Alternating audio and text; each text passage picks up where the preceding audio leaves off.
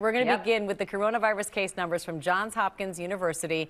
Now, more than 106.1 million confirmed cases around the world, with more than 27 million of those right here at home, and now at least 463,000 American lives lost. And Jen, we know there are now 3 different vaccines out there, the J&J, Johnson and Johnson. Hopefully we'll get that soon in terms of actually allowing us to take something.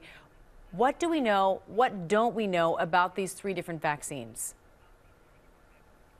Well, Amy, I'm kind of living that out in real life now because, as you just said, I was notified by both the individual and contact tracing that I had prolonged close contact with a positive case of COVID. And even though I have received both doses of the Pfizer vaccine, the CDC has still not updated its rules, regulations, guidelines, and recommendations. And so I have to err on the side of caution and self-quarantine for 10 days. So here's what we know at this point about the vaccines with respect to our behavior. First of all, we know the Pfizer vaccine, the Moderna vaccine, which have authorization, 94 to 95% effective at preventing severe disease. Johnson & Johnson's candidate, 100% efficacy at preventing hospitalizations and deaths due to COVID-19.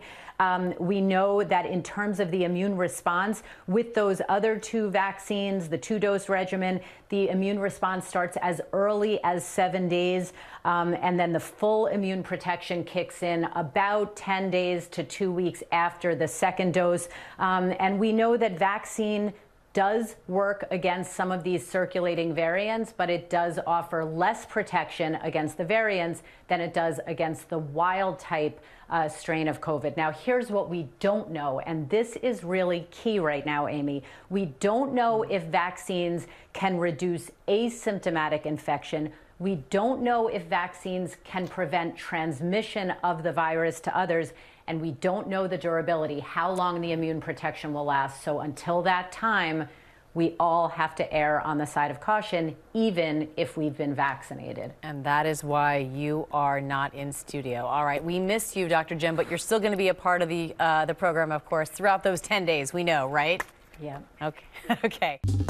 Well, hey there, GMA fans. Robin Roberts here. Thanks for checking out our YouTube channel. Lots of great stuff here. So go on, click the subscribe button right over here to get more of awesome videos and content from GMA every day, anytime. We thank you for watching, and we'll see you in the morning on GMA.